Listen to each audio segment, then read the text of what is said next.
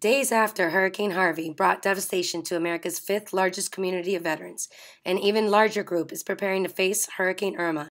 More than 100,000 veterans are now in its path. Hi, this is Julie at Operation Sacred Trust. How are you? With a Cat 5 storm coming, we don't know if wherever they're residing is going to be able to hold up. The Florida National Guard has been activated. We are currently reaching out to all of our open veterans to ensure that they have some type of evacuation plan or making sure that they have family and friends that they can go to. With funding from the Department of Veterans Affairs, advocates are actively reaching out to at-risk veterans.